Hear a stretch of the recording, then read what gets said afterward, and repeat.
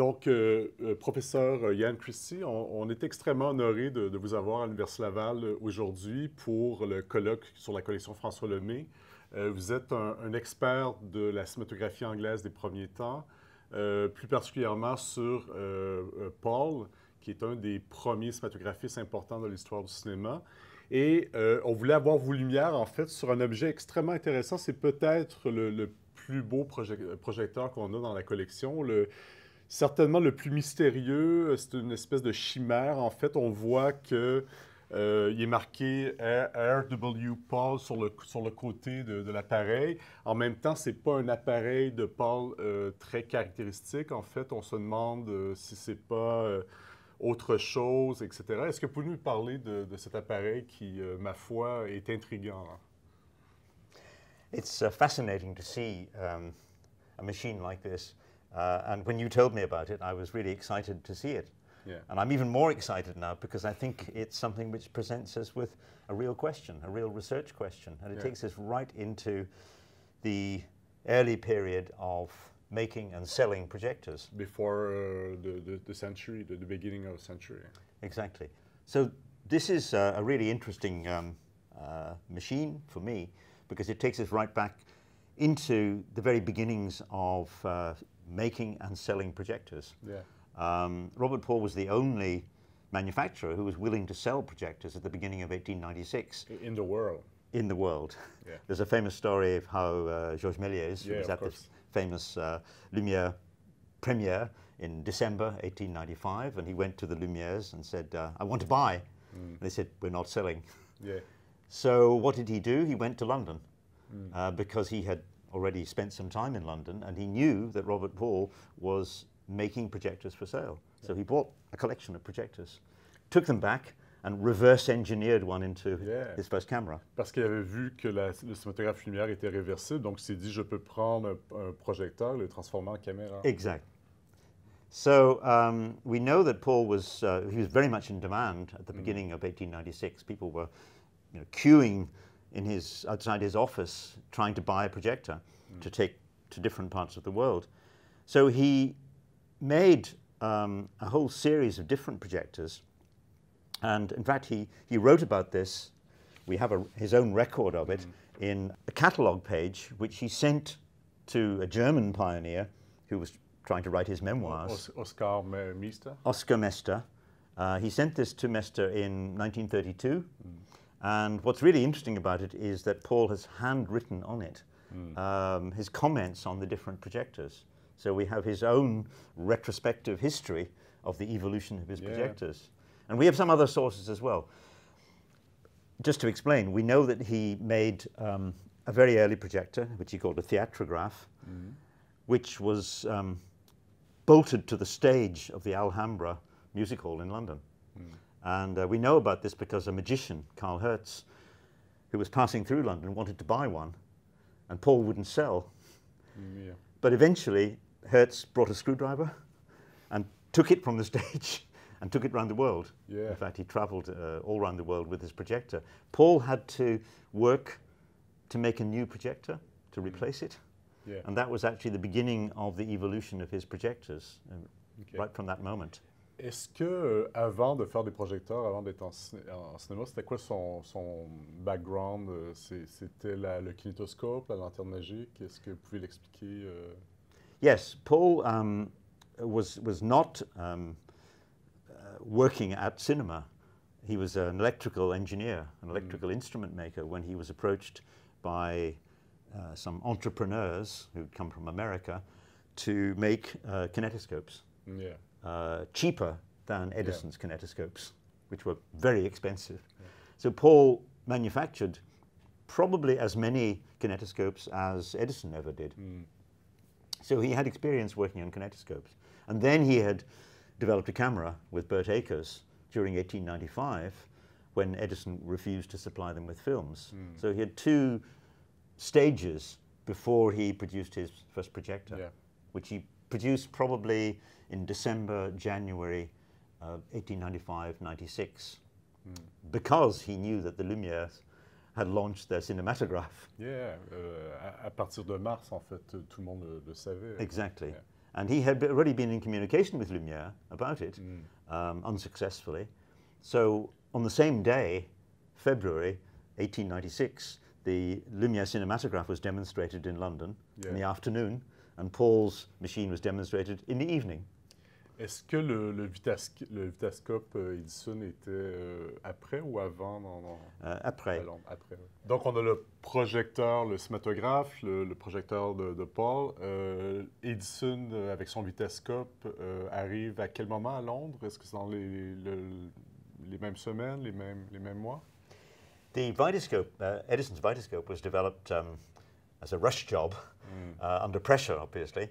He acquired someone else's patent and marketed it as his Edison vitascope in time for April 1896, when he did his premiere in New York. So it comes third in line, really. And it's a hybrid that Edison has essentially taken over and rebranded. Yeah, of course. And they're not on sale generally until a little bit later, say in the summer. So really, still in the spring and early summer of 1896, Paul is really the only supplier. Yeah. The other manufacturers start to arrive during that year of 1896, which becomes the great year of, the availability of film equipment which you can buy on the open market. The Lumières are still refusing to sell. So to become a Lumière operator, you have to acquire a country franchise. On sait que Méliès est revenu avec, je crois, 2 projecteurs Paul. Il en a transformé un éventuellement en caméra. Il y avait aussi des films du kinétoscope Edison. Est-ce que c'était des copies que Paul faisait ou Paul pouvait acheter des copies Edison à l'époque? Paul tried to establish a working relationship with Edison. Yeah.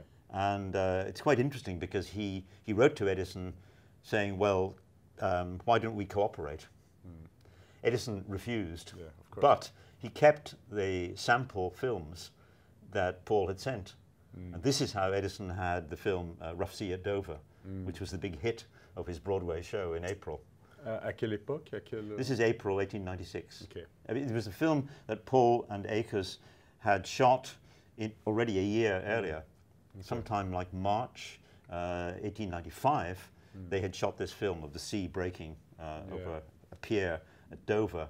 And it's the one film in the Edison show in 1896 that everyone wrote about.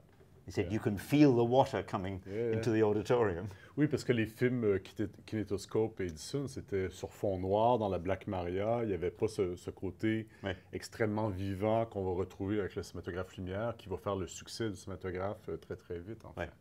The kinetograph camera was a gigantic machine, which was absolutely anchored in the studio in West Orange, and so you couldn't take it anywhere. You had to bring the subjects to it. And it's a very different kind of film. Le fond noir, justement, à cause de la question de la lumière, qui est très importante dans le kinétoscope, qui empêchait d'avoir ces projections en extérieur. Yes. No, the kinetoscope period is extremely interesting, and in fact, for an exhibition which I've created in London, I've actually built a kind of replica of the kinetoscope and put in it some original kinetoscope films so that people can have the experience of looking into the kinetoscope. Because I think for us it's hard to believe that this is what really started the moving picture revolution. It was seeing the queues of people, the lines of people who formed to look into a kinetoscope. And it's historically, I think, very interesting for us to go back to that moment and ask ourselves, really? Was that how it began? Because that's what inspired everyone else, including the Lumières. Of course. Their father saw this happening in Paris, and he went back to Lyon and said to his sons, we could do better. Est-ce que, justement, en fait, l'expérience du kinétoscope, j'ai déjà regardé à l'intérieur d'un kinétoscope, on a l'impression, en fait, à cause du mouvement pratiquement du phénakiscope, en fait, on voit le film qui déroule en continu avec la fenêtre qui arrive très, très vite. On a un peu le sentiment d'un jouet d'optique, en fait. Et on a l'impression que c'est comme une étape, un chaînon manquant entre les jouets d'optique et éventuellement le cinématographe et le projecteur de Paul. Et donc, il y a quand même une différence de dispositif, de réception. Est-ce que vous pouvez en parler un peu plus ou la transition d'une certaine façon entre les... It's interesting because the kinetoscope, it depends on our philosophical framework. Yeah. Are we thinking about an evolutionary process? Yeah. The definition of cinema. Exactly. Yeah. And you know, for a long time, the kinetoscope has been kind of ignored. We all know it existed. We know it was important. It's an object. We know the photographs. Yeah. We know the engravings, not even photographs. Yeah. But actually, the kinetoscope was more, perhaps more diverse than we realize. Mm-hmm. Because yes, it was one machine. And yes, the only source of films for it initially was Edison, West Orange. Kinematograph. With the single camera, the secret camera. Mm. But actually, of course, people started making films in 1895 for the kinetoscope. Yeah. And Paul and Aker's work, they had to create their own camera, and there was nothing that said that they had to make films that ran at the same speed. Mm. So the hypothesis has now been developed that maybe some of the non-Edison films made for the kinetoscope actually ran at different speeds. Yeah. Because you could vary the speed. The speed of Edison was 40 or 45 frames per second. Very fast to avoid flicker. Yeah. But that meant an enormous amount of celluloid running through the machine. I mean, really colossal. It didn't have to be that fast. And of course, the eventual projection speed that was arrived at was between 14 and 16. That proved to be entirely adequate. So really, some kinetoscope films were not made to run at 40, I think is the current, the latest thinking about that. Oui, mais la vitesse de l'obturateur fait en sorte qu'il faut que le film se déroule très rapidement quand même. Sinon, on n'a pas l'impression d'une stabilité. The kinetoscope depended on a rotating wheel, a plate, which interrupted. So it was a continuously rotating. It wasn't an intermittent mechanism. Mm. So you could vary the speed of it. Yeah. In principle, you could shoot a kinetoscope film at different speeds and have the quasi-shutter working at different speeds. Yeah. It was more flexible than perhaps we have realized, which explains why some of the kinetoscope films looked absolutely fine when you projected them much slower. Yeah. Others didn't, but some did. Yeah. Ensuite, donc, le cinématographe arrive à la fin pendant toute l'année 1895. Paul au début de 96. Quelle est la différence entre le projecteur de Paul et le cinématographe lumière? Est-ce que c'est amélioré, c'est plus primitif, c'est à peu près la même chose? No real connection at all. Okay. I mean, Paul didn't have access to a Lumiere cinematograph, as far as we know, and nor does he. He wouldn't have tried to copy it because he knew it was completely patented, and he understood patents very well. Yeah. So that would have been not a question. The Edison system of pulling down the film was not the direction that he really went in. Yeah. He thought about this as an engineer. And he understood after making the camera that it was necessary to have an intermittent mechanism. So what does an engineer think? Intermittent, he goes to the history of clockmaking and he thinks about what's sometimes called a Geneva movement or a Maltese cross, a croix de Malte, or more technically a star wheel. A star wheel is something that can have any number of points on it and it functions as a way of advancing the mechanism like that. It creates the intermittent movement of the film in front of the gate.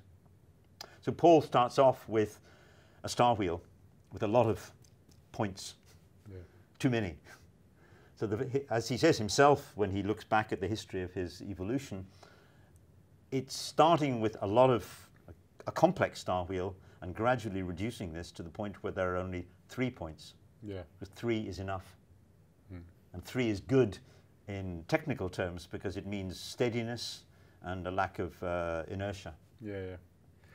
C'est vraiment très intéressant parce qu'en fait, donc, on est avec Edison, le kinétoscope, et là, on n'a pas d'intermittence, donc c'est très compliqué de projeter des films. Ouais. On est obligé de les regarder parce que la quantité de lumière n'est pas assez importante. Et donc, pour passer à la projection, on doit inventer l'intermittence et lumière. Ils sont obligés, en fait, de prendre un modèle avant le cinéma. Les frères Lumière vont prendre la machine à coudre, c'est très connu. Oui, oui, oui. Et Paul va prendre les mécanismes d'horlogerie, de montre, j'imagine. Oui, oui. Et donc, en fait, il arrive au même endroit par des chemins différents, en fait. In effect, that's true. I mean, it moves through different mechanical, historical mechanical solutions to the problem. It's essentially an engineering problem, but there are different ways of solving it. Les frères Lumière ont toujours dit que leur invention, c'était l'intermittence, en fait. Oui. Donc, c'est ce qui manquait pour projeter. Pour donc arrêter l'image et donc avoir énormément de lumière pour être capable de projeter sur un écran. But what I would say is the difference between Paul and the other pioneers, and I think it's an important difference, is that Paul was a trained engineer.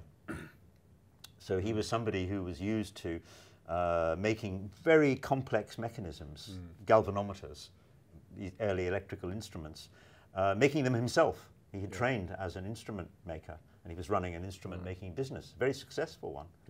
So neither the Lumières nor Edison were engineers in that sense. They came from different backgrounds. The Lumières from photography, obviously, Edison from telegraphy. And so they had staffs of people who were working for them, solving the problems. Oui, Carpentier pour Lumière et Dixon pour Edison. But Dixon, of course, his background was in photography. But that takes us in many different directions. But Paul, I think, was the only person who was looking at this from an engineering point of view. And when we read his history, his own reflections on the history, it's an engineer talking about how could I improve this mechanism. Of course. And also, importantly, not just improve it theoretically, but improve it in a practical way so that it can be manufactured. Because by this time, Paul has had the experience of making a lot of kinetoscopes for sale. And he's about to start making a lot of projectors. So it has to be something which can be replicated and can be manufactured cheaply enough to sell. Oui, c'est la différence entre lui et les frères Lumière et Edison. C'est-à-dire les frères Lumière et Edison avaient inventé un principe. Et donc, ils voulaient non pas avoir des franchises, mais l'exploiter eux-mêmes, en fait. Exactly. Alors que Paul, qui n'avait pas le brevet, s'est dit, moi, je vais en vendre à tout le monde. Et c'est comme ça que Méliès a commencé, que beaucoup de gens ont commencé. Exactly. It's the evolution towards the first stage of what we call cinema. Exactly. Where and in the case of Paul, I think did not set out to become a filmmaker. He had no ambitions to be a filmmaker at all. But it was a part of the logic of the business as it was developing that if you wanted to sell projectors, you need films. You need films. And of course, he discovered that selling films could also be a profitable business. If you made films that people really wanted to buy, and you were one of the first suppliers, you could make a profitable business in selling films and selling projectors. Et ça, c'est étonnant parce que à la fois, Edison n'a pas fait de film, les frères Lumière en ont fait quelques-uns, mais ce qui est différent avec Paul, c'est que c'est à la fois un constructeur d'appareils et un extraordinaire cinématographiste. C'est un des cinéastes, entre guillemets, les plus importants du début du cinéma. Est-ce que vous pouvez parler justement de cette... En français, on dirait qu'il a l'esprit de géométrie et l'esprit de finesse, l'esprit artistique et l'esprit d'ingénieur. Et donc, ça prend une personnalité quand même assez intéressante pour avoir ces deux cordes à son arc. Est-ce que vous pouvez parler de sa personnalité, en fait, qui réussit à avoir ces deux pôles? I think he approached every stage of his activity with what I would call the attitude of an engineer. How can I make this good, and how can I make it better? And so he's learning on the job. And when you look at, of course, we don't have all his films at all, so we have to guess. But you can see that in the spring and the summer of 1896, he's trying out so many different things. He's really trying almost every kind of film. If you look at the catalogue of what he's showing by August 1896, we have one program of what he's showing at the Alhambra Music Hall, and it's extraordinary because there's something of everything. He's doing little dramas, he's doing films of the street, traffic in the street, he's filming a scene from a play. Yeah. There is no genre of what we would call films that he hasn't really attempted towards the end of that year.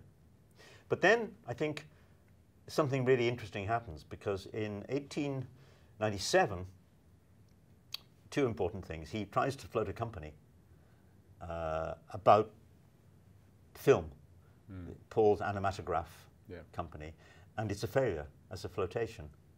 Not enough people are willing to buy shares because not enough people think that the business has a future.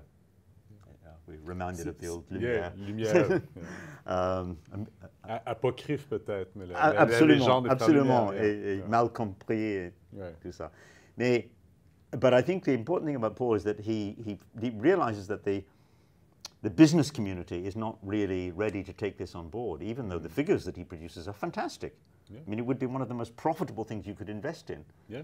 But still, people are not convinced. They think it might just disappear. That's one thing. The other thing that happens is they have a huge success with the Diamond Jubilee of Queen Victoria.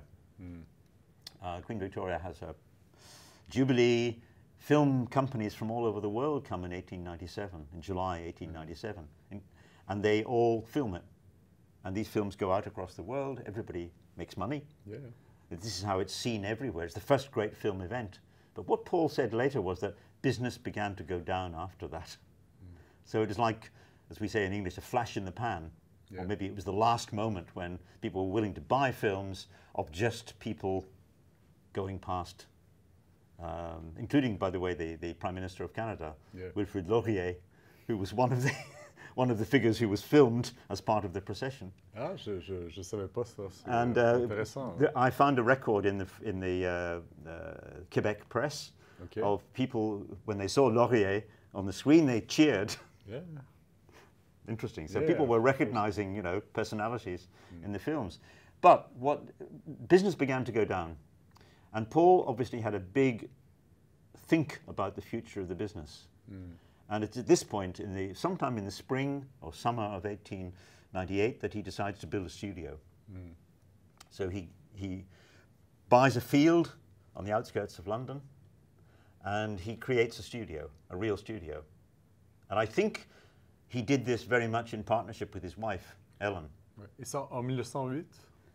Yeah. Ouais. Donc, c'est un peu le début de la consolidation du cinéma. La location commence à s'installer de façon, les salles permanentes un peu partout dans le monde. No. Pas en Angleterre? No. Okay. Way before that. Okay. No. There are no salles permanentes. There are no fixed cinemas at this point. Films are still being shown in a variety of locations. They're being shown in music halls. Very strong, that's their first real. Même en 1908, il n'y avait pas de salle permanente. Yeah, no. Parce qu'au Québec, on voit à partir de 1906-8, les salles permanentes commencent en France, Pathé aussi, avec l'Omnia à Paris, etc. Donc c'est à peu près dans ces eaux-là. I don't think so. No, I think you'll find that, I mean, the earliest cinemas as such started about 1907.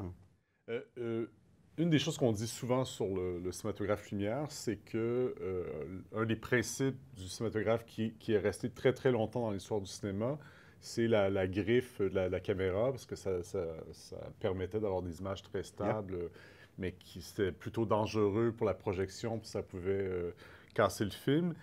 Est-ce que les premières caméras, Paul, il y a un principe de ces caméras qui est resté très très longtemps dans l'histoire du cinéma, qui a été repris ensuite par tout le monde? Well, Paul was interested in constantly improving the mechanism of the two kinds of equipment, the camera and the projector. In a way, we know much more about his projectors. Although he's selling cameras, he doesn't talk about them in detail. Okay. So they're using essentially the same principle as the projectors. And the two fundamental issues for Paul, as he looks back at the history of technical evolution, are the intermittent mechanism, making that as efficient as possible, reducing the number of points on the star wheel to the minimum. And the other is the shutter. Yeah. And the shutter, the obscurateur, is very important at this stage because it's especially important for projection because it blocks the light. Yeah. So the bigger the area of the shutter, the less light is getting through. Yeah. And at this point, remember, the illumination is a big issue in early film projection because electric light is not yet strong enough or universally available. So electric light is not used. In general, it's oxyhydrogen gas, which of course is very combustible. Qui est le bazar de la Charité, l'incendie. The bazar de la Charité, exactly, the famous case. Or it's limelight, which is also used in the music halls. Qui est le système du cinématographe lumière, en fait, qui est beaucoup plus sécuritaire à l'époque. Exactly, because essentially what all projectors consist of at this stage is a magic lantern behind a film transport mechanism. Oui, stroboscopic movement plus magic lantern. Exactly. And in fact, something which I think has not been considered enough is that for at least 10 years, maybe 15 years, a majority of projectors had the capacity to show a magic lantern slide and film built in, because you did both. Yeah. On peut dire d'une certaine façon que les projecteurs, le cinéma à l'origine, c'est une sorte de lanterne magique améliorée, en fait. Absolutely, absolutely. With a film transport mechanism. Now, for Paul, as I said, the basic issues are the intermittent mechanism and the shutter. And what he works at doing is making the shutter smaller and smaller and smaller. Yeah. And so he's very proud of this. And if you look at his catalogues from the beginning of the century, you see that he actually shows a diagram. This is my shutter, it's really small. This is everyone else's shutter, it's really big. Une des choses qui est très importante dans les débuts du cinéma, c'est que comme on a très peu d'images par seconde, on a 16 images par seconde, l'effet stroboscopique est très, très grand. On a ce qu'on appelle des flickers, on voit l'effet stroboscopique. Le cinéma est essentiellement le mouvement stroboscopique, mais quand c'est très, très lent, on voit vraiment le noir, le blanc, le noir, etc. Et c'est très fatigant pour les premiers spectateurs. On a énormément de comptes rendus qui parlent de ça.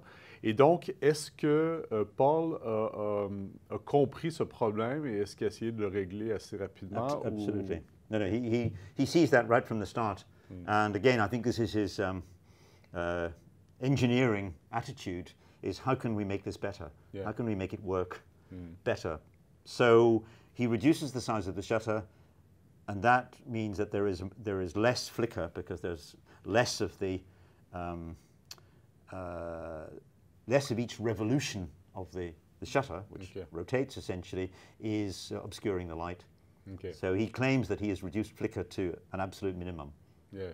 Ils ont tous dit ça, en fait. Everyone said that. You're absolutely right. Yes, exactly. Flicker was the big issue. Est-ce qu'il est arrivé avec le three pal ou un shutter qui serait un peu différent, qui aurait 3 pales ou 2 pales, ou il s'est toujours tenu à un? There are different patterns of shutter, but people are trying to solve this by having a kind of complex multi-part shutter. Yeah. But essentially, for Paul and for most of the other successful manufacturers, it's just a question of how small a shutter can you have that is enough to cover one frame being replaced by the next frame. Yeah. Okay. So it's a very kind of, it's an engineering question. And the reason why this projector is really interesting, I think, and to me quite puzzling, is because first of all, it's described as a 1905 projector. Now, I would say that a projector... Oui. C'est le premier catalogage. No, absolutely. But anybody looking at this who is engaged in this particular very narrow period would say, that's a very big shutter for 1905. Yeah. Anybody who was selling a projector with a shutter that big would not be in business. Ouais. Ce qui est intéressant, c'est qu'on voit à la fois, il est écrit Bioscope d'un côté et Paul de l'autre côté. Donc, déjà, c'est une chimère, en fait. Absolument. C'est un mélange très particulier. Et donc, c'est quoi votre première hypothèse par rapport à ce projecteur mystérieux, en fait? Well, Paul was very insistent that all his projectors had his name, R.W. Paul, London, cast into the stand. Yeah. And he C'est said, le cas ici. yeah, exactly, as we have here. And he says in his correspondence with Oscar Mester, from much later, he says that all my machines had this cast in. If they didn't have it, they weren't genuine. He then goes on to say, but I know that there were at least 2 people making copies of my machines. Now the implication is that they would have been copying them and using his name. Okay. Combien de projecteurs qui pourraient être une copie avez-vous vu dans votre vie? Est-ce que c'est très fréquent de tomber sur des copies? No, absolutely not. I've never seen an authentic Paul copy. Yeah. I mean, it's not the kind of thing you would look for. But what I would say about this is that, I would say, first of all, it can't be a Paul machine, despite the name on it, for 2 reasons. One is that the mechanism, the intermittent mechanism, is what's called a beater. A beater is a device that was invented in France by Dominy. Yeah. So it's not a Maltese. It's not a star wheel. No. Okay. So it's not a star wheel. That's the first thing. And the second thing is the shutter is much too big. So I would say that it kind of corresponds to a style of projector that Paul was selling in 1897. And there's an image of it. It looks very similar to that. I think the frame is quite like his 1897 projector, which he says was very popular because it was light, it was portable, and he sold a lot of them. Yeah. But this isn't one of them. I think it's modeled on it.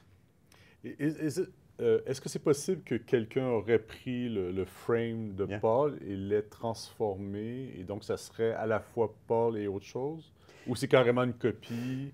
I don't know. Dans le style? I don't know of an example of Paul's 97 projector in a museum. Yeah. I'm sure they exist, but I've never seen one. Okay. So you'd need to put the 2 together and compare them to see. It's possible.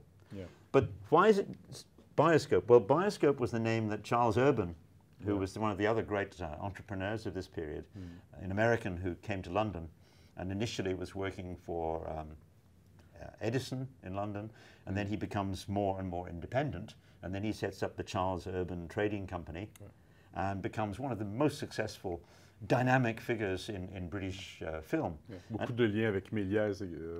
Absolutely, and he sets up a French company eventually as well, and he really has an international vision. And of course he has to have a projector. So he launches the Bioscope, and in many ways the mechanism of this and the name suggest it's an urban bioscope. But it says Robert Paul. Yeah, but it can be a fake urban and Paul projector. Yep, 2 hypotheses. One is that it's a Paul frame with an urban mechanism inserted into it. The other is the reverse of that it's an urban frame which has been faked to make it look like a Paul. Yeah. Why? Maybe because Paul had a reputation for producing good equipment. So why would somebody make a fake? Only if they thought it was going to help sell it. Ça nous donne une entrée, en fait, dans ce qui est très important dans le début du cinéma, c'est que le droit d'auteur n'est pas comme aujourd'hui. Et même s'il y avait des brevets, il y avait des guerres de brevets, etc., tout le monde copiait tout le monde, tout le monde reprenait les principes de leurs voisins. On peut aussi voir qu'il y a probablement plus d'interaction entre les pionniers, c'est-à-dire de collaboration entre les pionniers, que ce qu'ils ont bien voulu en dire dans leur mémoire, où ils sont plutôt en guerre contre l'autre compagnie, etc. Et on voit qu'au début, il y a quand même des passerelles. Lumière travaille avec Gaumont, et donc probablement qu'il peut avoir une collaboration on a perdu la trace, en fait. Est-ce que ça serait possible, ou c'est juste on a volé le droit d'auteur de notre compagnie? I think you're absolutely right that there was a lot of copying and stealing. Yeah. But I think, in a way, of course, this is a world in which people understood patents very well. They lived by patents. Yeah. And they employed lots of lawyers, and they were very quick to make legal threats if they thought their patent had been infringed.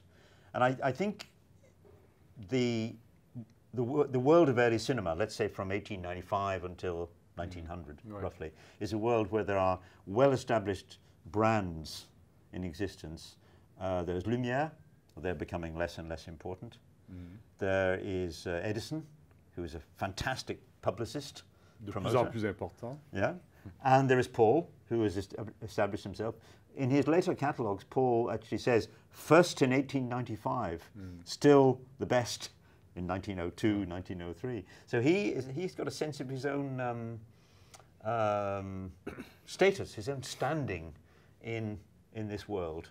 And I think it was important for him to defend the identity and the authenticity of his equipment. That's why he's so insistent on it. But equally, that could have made it worth other people's while to imitate him. En fait, c'est intéressant parce que je n'avais pas compris cette distinction-là, c'est-à-dire le droit d'auteur pour les films était plutôt flou et les gens se copiaient très facilement, mais pour les appareils, au contraire, les brevets étaient beaucoup plus efficaces et les gens... et donc, on voit que la guerre des brevets s'est faite essentiellement sur les appareils, sur qui a inventé qui, etc. Well, there's a kind of phantom in all of this, which is the Friese Green patent of 1890. Yeah. Friese Green had deposited a patent, William Friese Green, in Britain, which, of course, he never executed, but he deposited a patent for a device that would show rapidly changing pictures. There's a very strong feeling in the part of some researchers who've looked at this that Edison was worried that he had potentially infringed Edison's patent. Friese Green's patent. Right. And the suggestion is, this is just a hypothesis, but it's a good one, that maybe the reason why Edison did not patent the kinetoscope in Britain is because he thought he would come into conflict with Friese Green's patent. Yeah, of course. Later, we know that Edison kept a very close watch on Friese Green and patent. And later, in 1902, he would start to insist that he held the master patent. And then he started to use that to try and drive everybody else out of the business, of course. Yeah. Totally fraudulent, but he had the money, the power, the reputation. So he made great progress with it. Now, what I would say is that the question of droit d'auteur in the French style of copyrighting films is quite different. Nobody knew how to copyright a film. Edison didn't. He just sent rolls of paper film to the Library of Congress. The American system was completely different from the European system. Paul actually was the first person to copyright a film. He used the copyright system in Britain, insofar as it existed, and he lodged a copyright notice on one of his films about rough sea breaking in Portugal this time. Sea Cave near Lisbon was actually the first film that is copyrighted in Britain. Il faut comprendre que la mer, les vagues qui arrivent à l'époque, la plupart des gens ne voyageaient pas pour aller voir la mer. C'est quelque chose qui est vraiment s'est développé au 20e siècle. Et donc, de voir la mer en film, pour les gens, c'était un événement extraordinaire. Ils voyaient des fausses mers au théâtre, faites avec du tissu, etc. Et donc, c'était vraiment, au début du cinéma, un succès monstre d'avoir ces images de la mer, en fait. There's a wonderful anecdote in Georges Sardou, the great French film historian. He tells the story of how his mother had never seen the sea, but she had seen it on the screen. And when she went to the seaside to see the real sea for the first time, she said, "Oh, it's almost as good as in the film." And Sardou was obviously very, very fond of that anecdote because it showed that it was, that in many ways cinema brought new experiences to people who, their world was very small. Yeah, of course. Beaucoup de gens au 19e siècle ne sont jamais sortis de leur village, en fait. Absolument. Juste d'aller du village à la grande ville, c'est quelque chose de très important. Et le cinéma, par son réalisme, a amené le monde dans toutes les villes, dans tous les villages. Et c'était vraiment... il y avait déjà la lanterne magique, mais le mouvement rajoutait une expérience très, très, très forte. On vient de parler de Georges Sadoul. Je vais juste rebondir peut-être sur Georges Sadoul.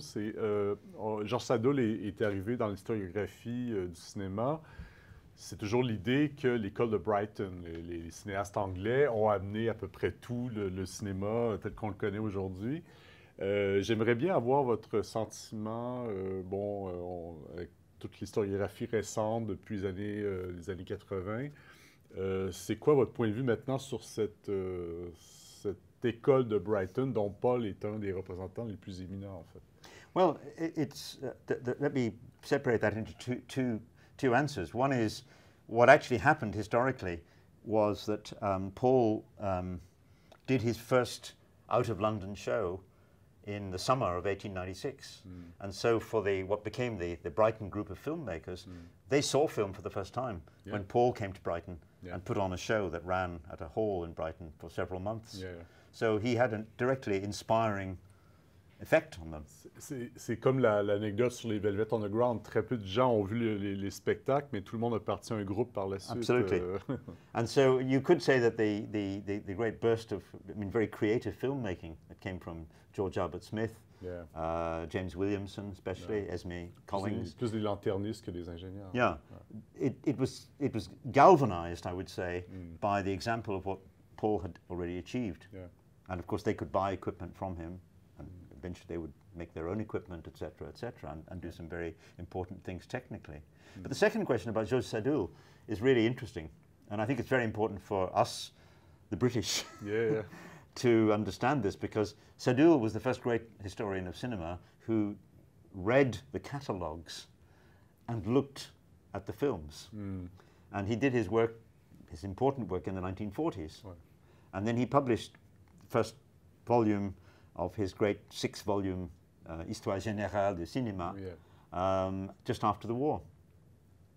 Now, in volume 2 of the beginning of cinematographe. Yes, exactly. But volume 1, of course, is important because that was the one that André Bazin famously wrote about, and that produced his Le Mythe du cinéma total. Which we could talk about on another occasion. But volume 2... The first one is the invention of cinematograph. After the second one is the beginning pioneers. The second volume of Sadoul, which has never been translated into English, says very clearly that the man who really invented cinema was Robert Paul. Except, very strangely, for some reason, Sadoul calls him William Paul. I don't know why, but if you look in the index, all you find are many, many references to William Paul. Paul never called himself that. He was always Robert or R.W. Sadoul a fait beaucoup de petites erreurs. Well, it's just strange. Where did he get this idea from? Anyway. But he's very clear. He says that Paul really established the narrative grammar of film. And especially in this great burst of filmmaking in towards the end of 1898, when he built the studio, he started making 2-scene films, and then he made a 4-scene film, and these are the first multi-scene films in the world. And he said they were much copied. And he talks about Fernand Zecca as being like the élève de Paul, the pupil of Paul, because everything that Paul did, Zecca imitated. And so for Sadoul, there's a very clear relationship between Paul as somebody that other filmmakers copied. He says something very interesting about Méliès. He says that they were kind of in competition when they started doing trick films. And sometimes Méliès was ahead of Paul, but he thinks, I think he's wrong actually, he thinks that Méliès's later films are copies of Paul. I don't know why. We know that Sadoul was a great defender, supporter of Méliès, obviously, but he's very objective and very dispassionate. There's absolutely no trace of a kind of, nationalistic. He says, well, it's obvious. If you read the catalogues, Paul did all of these things first. C'est vraiment très intéressant comme point de vue parce qu'on a l'habitude depuis le congrès de Brighton en 78, 78, 79, 78. On a l'habitude de casser du sucre sur le dos de Sadoul en disant voici toutes les erreurs qu'il a fait, etc. Mais effectivement, le fait que c'était le premier à aller vers les sources, non seulement les sources écrites, les bouquins qui avaient été écrits avant lui, mais également les catalogues. Les catalogues. Et bon, bien sûr, il n'a pas vu autant de films qu'on a pu en voir par la suite parce que les archives ont commencé à nous permettre de voir énormément de films. Mais quand même, cette idée d'aller vers les corporatifs, vers les journaux corporatifs de l'époque, vers les catalogues, c'est peut-être une des raisons pour lesquelles son histoire a quand même été le premier jalon important dans l'historiographie. C'est vrai, parce que at the same time as Sadu was writing his early volumes, our first historian of cinema in Britain, Rachel Lowe, was also preparing the beginning of her great series of books. Yeah. And Rachel Lowe, they knew each other, Sadu and Rachel Lowe. They must have shared the same sources. There was correspondence between them. Yeah. But Rachel Lowe drew completely different conclusions from Sadu. She said Robert Paul, he had poor taste. He made films about, trouble between man and wife. Yeah. And she was extremely moral and disapproving, which is really quite amusing.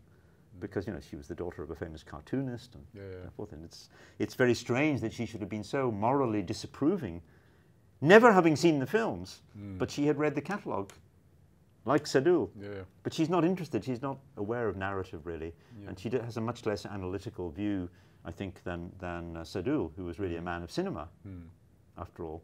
And so Sadu really brings the first kind of cinematic intelligence to bear on reading these early catalogues, because no one could see the films in those days. Plus économique aussi, plus une vision avec une certaine distance.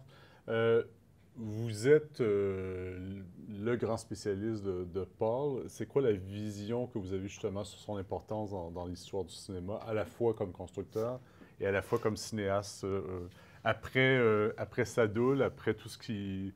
Well, I have written a big book about Paul, and I've also produced a graphic novel, a bande dessinée, of which this is the cover.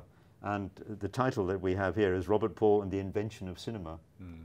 So what I'm trying to do is, in a way, to shock the British, especially, into understanding that, surprisingly, what we would call cinema is really something which took shape in Britain at the end of 1898. I mean, if we think of cinema as a grammar of narrative, of putting shots together to tell stories in different spaces with the progression of time, that definitely begins with Paul in autumn 1898.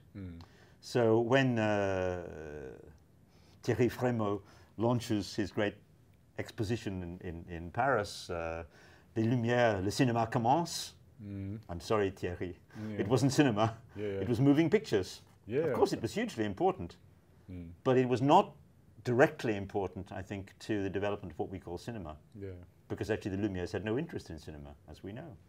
It was not their game. So I think there's a kind of misunderstanding. Edison was a common source of inspiration to everyone. But Edison wasn't really interested in cinema, as we would call it. Paul is a strange animal because he's an engineer who becomes a filmmaker, and a very interesting filmmaker. And he also establishes the shape of the industry. If you look at the way his studio and his manufacturing develops just around the turn of the century, you can see all the contours of the industry that we know today. And he drew the right conclusion. In 1909, he saw that the industry was changing decisively. There were new people coming into the industry. The Italians were becoming really important. The Danish film industry, surprisingly, was becoming the most successful. The American industry, of course, behind Edison, was hugely successful. So Paul decided to get out of the business. He just left the business without any announcement in 1909. And in many ways, you have to recognize that he made the right decision. Because it was either a game that you invested in massively, or you might as well get out. C'est intéressant parce qu'en fait, c'est peut-être avec Méliès celui qui a compris le plus vite que le cinéma allait devenir extrêmement important. Et comme Méliès, il est sorti quand l'industrie cinématographique a vraiment explosé vers 1908-1909. Donc les deux, finalement, qui ont cru pour les premiers au cinéma, c'est ceux qui ont pris le chemin des coulisses et qui ont disparu de plus ou moins de bon gré. Méliès, je pense, a beaucoup souffert de ça. Absolutely. He tried to keep going with the same model that he had. Interestingly, when you look at the evolution of the industry, the most successful European, obviously in many ways, was Charles Pathé. It's between Pathé and Gaumont, perhaps. So they were both very interesting. The first empire. Yes, exactly. And of course, Pathé, in a way, had started in the business because of Paul. He had bought kinetoscopes from Paul. Yeah, of course. And he bought his first equipment from Paul. And then he became, very rapidly through his business acumen, he became the nemesis of Paul, because it was actually in 1903 that Pathé started to cut the price of his films. And he reduced and reduced and reduced the price of the films.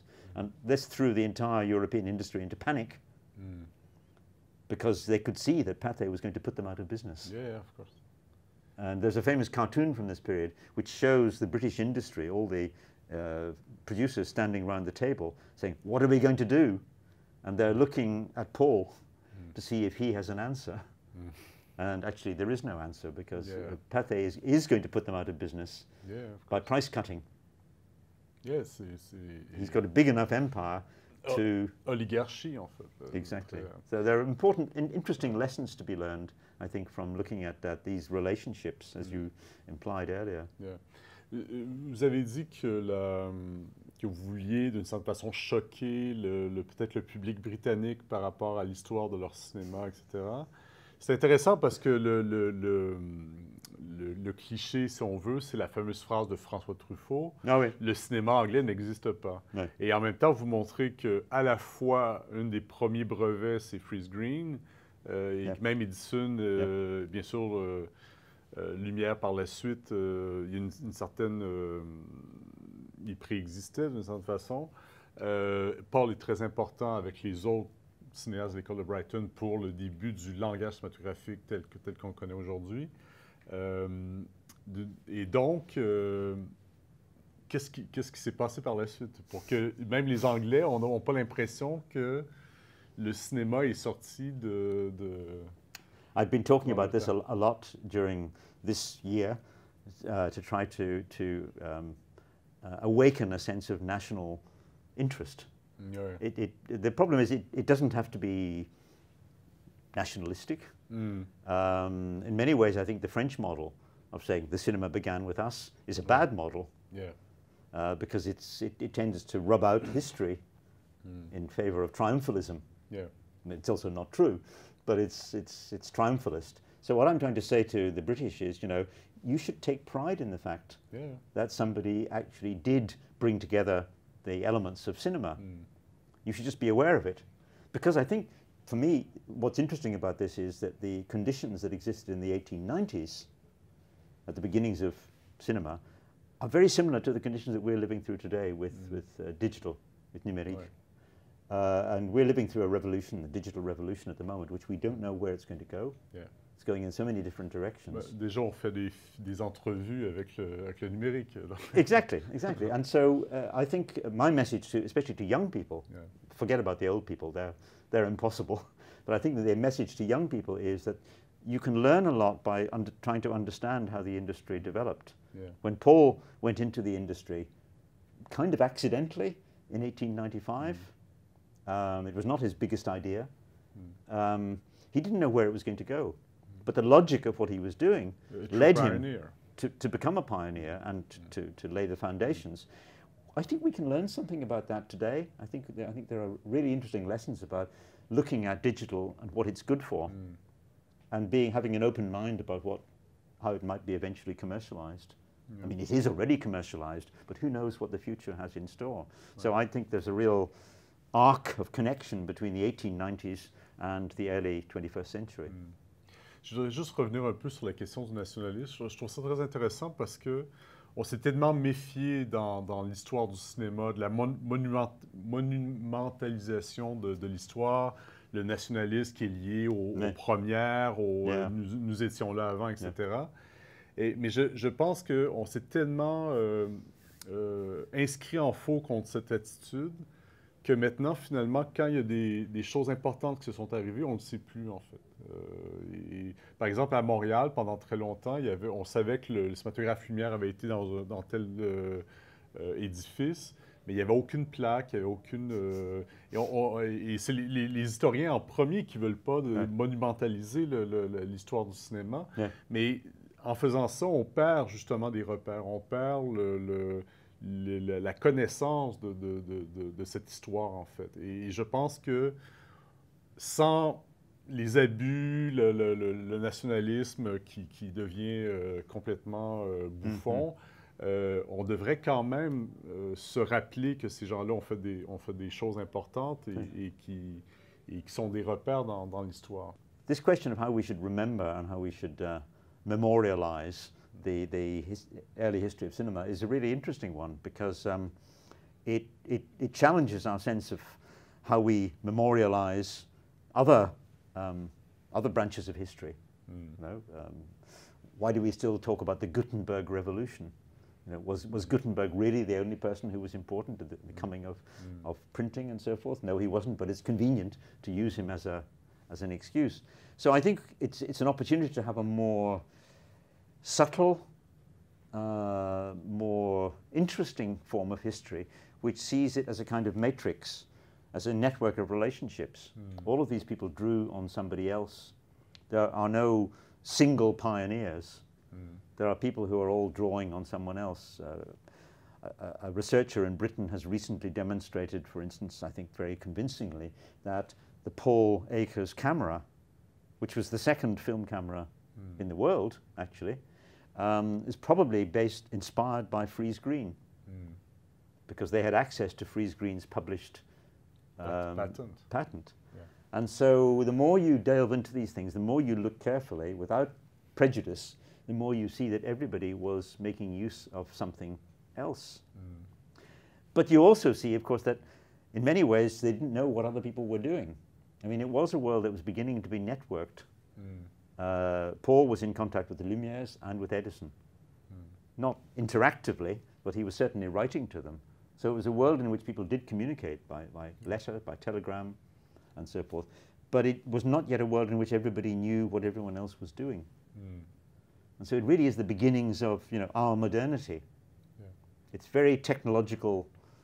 It's very technologically sophisticated. We can see the beginnings of the sophistication that we take for granted. It's all there, but it hasn't quite taken the shape that it would take. So I think it's a good history to teach about understanding the complexity of the world. Yeah. The problem is le problème principal pour le grand public, c'est que bon, les historiens ont créé justement des rhizomes historiques, toutes les relations. Mais le grand public, une des raisons pour lesquelles il ne retient pas cette histoire, c'est que lui, il a besoin d'un récit avec des figures iconiques et une certaine linéarité temporelle. Et donc, c'est très difficile cette tension entre les historiens qui essaient de faire des choses extrêmement complexes, avec un rhizome de relations, et le grand public qui, si on ne fait pas le récit, justement, ils ne connaîtront pas le début du cinéma britannique. Well, at the moment, in my exhibition in North London, in a very, you know, a rather remote part of North London, I have a big banner outside which says, "Did you know that the cinema was born in Haringey?" Haringey is the part of London that includes Muswell Hill. Yeah. And really, I don't think the big public, the normal public, wants to have a line. They don't want to know that this led to this, led to this, led to this. They're just more interested in discovering that there is... The network. The network, yeah. Okay. So I don't think we shouldn't assume that the public is, you know, simplistic. But they're certainly very ignorant about how these things started. And when I talk to people at the exhibition, you can see that they're clearly surprised did cinema have a beginning?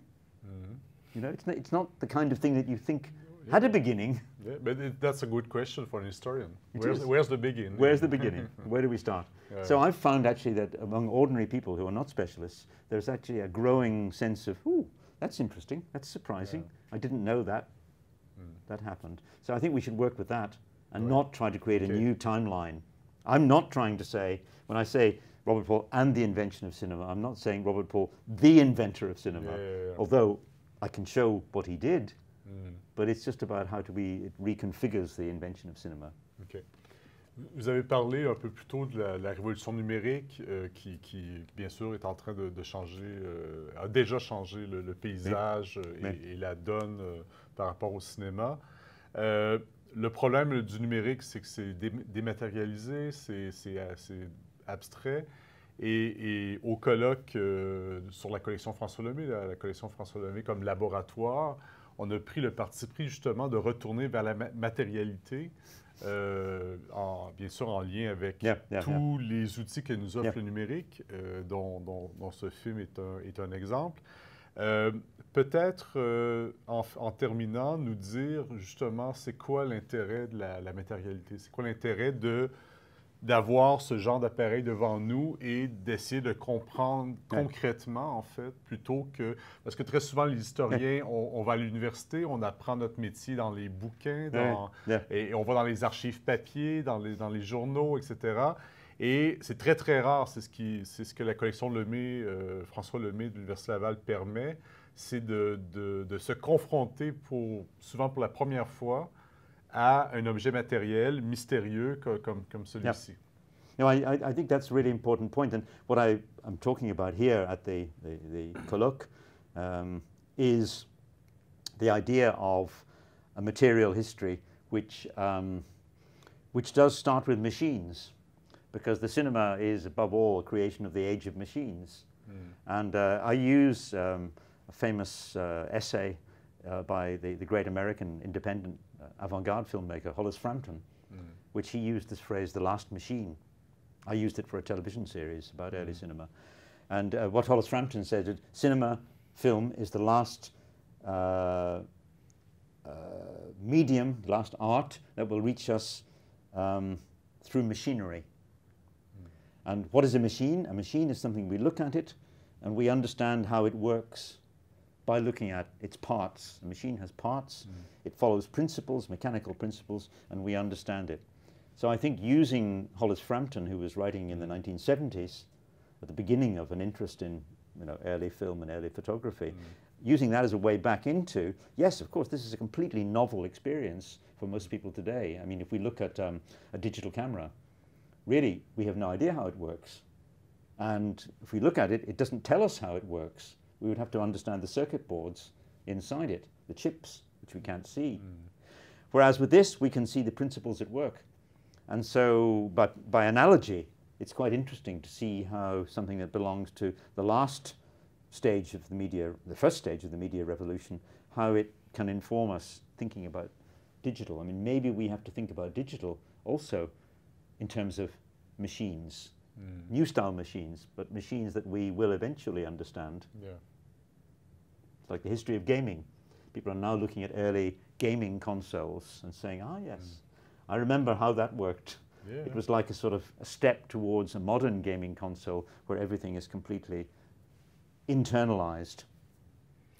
La seule différence, c'est que là, on peut tourner la manivelle et voir les roues dentées, très industrielles, très 19e siècle, tourner, alors qu'on peut se demander dans 100 ans comment ils vont faire pour faire marcher ces caméras numériques, en fait. Peut-être que ça va être une boîte noire et on n'aura plus aucune idée de comment les faire. On va pouvoir analyser le contexte, mais peut-être pas les machines et les faire remarcher à up to a point. My son-in-law, who is a physicist, he understands very well what happens inside these, and he has no problems taking apart a mobile phone and replacing different parts of it. So maybe you and I are speaking from the wrong generational perspective. Et donc, il va falloir avoir des historiens physicistes dans le futur, en fait. But there's no question that film historians have never felt they needed to understand objects, equipment, material things. And I think that's a big mistake. Yeah. That's one of the reasons why a lot of film history is, frankly, rubbish. Yeah. Because it's written from a completely distant point of view, which does not sufficiently understand the importance of the machinery, the equipment, all the way through. And I was talking to one of the other participants last night, Dave Koenig, about the importance of lenses.